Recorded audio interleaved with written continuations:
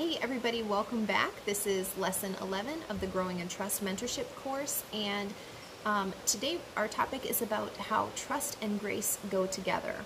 And I really wanted to include this. I really felt led to include this in this course because a lot of times I'm trying to give you general guidelines to base your decision-making process on when you are making connections and forming relationships with other people, but I don't want it to be so standardized that if you didn't get, 100 on this quiz, you're not passing go, So I wanted to include a section where grace really comes into play, and this is so important for all relationships. First of all, I'm in desperate need of grace. I need other people to be gracious with me. I know I'm going to make a mistake.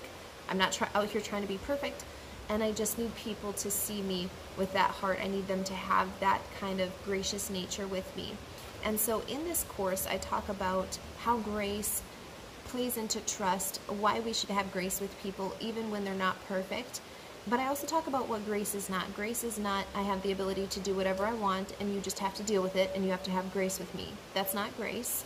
And it also doesn't mean control. It doesn't mean control. So I don't get to say, you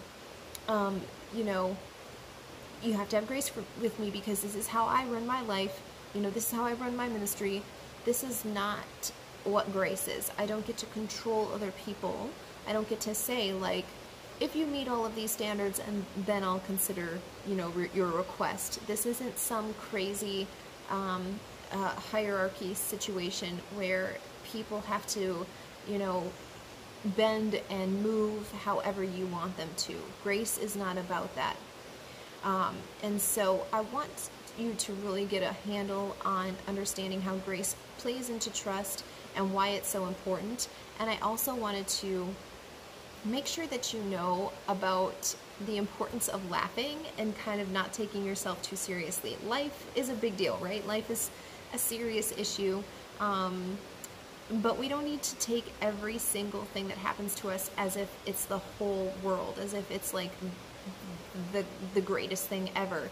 When you approach life in a light way, when you're able to laugh, you're able to laugh at your own self, you're filled with joy. Even in stressful situations, you can find joy in them. You're going to have a lot better outcome.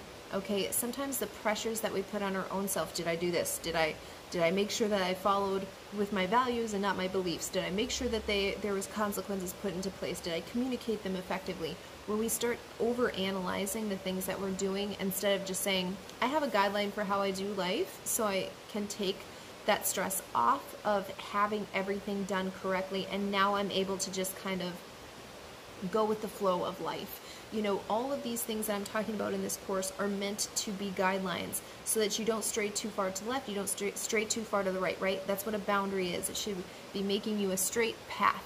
And when you're in the middle of there, though, you should have fun, right? You should have fun going and exploring and doing whatever you want as long as it's within your boundaries that are appropriate for your life and for your season. And without having that approach, life is going to be so hard. People aren't going to be wanting to be around you. People aren't going to be wanting to make a connection to you. And you're going to be struggling to find that sense of belonging as long as you have this bad mindset when it comes to, that life is a bunch of rules. These aren't rules. These are just guidelines to help you get a handle on, oh, I see where I was thinking wrong or making bad decisions in this area. Now I can adjust. I can apply these techniques. I can apply these things. And now I have firm boundaries. I have consequences for them. I know where I'm going. I know where I'm headed. And I know what kind of people I want in my life.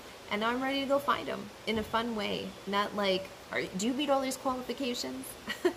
So really take a look at where you could add more joy in your life. That's part of the exercises that are included at the end of the PDF for this section. And really take a look at this. Really go through it again. You get out of this course what you are willing to put in. So I will see you in next lesson, lesson 12, which is our final video for this course.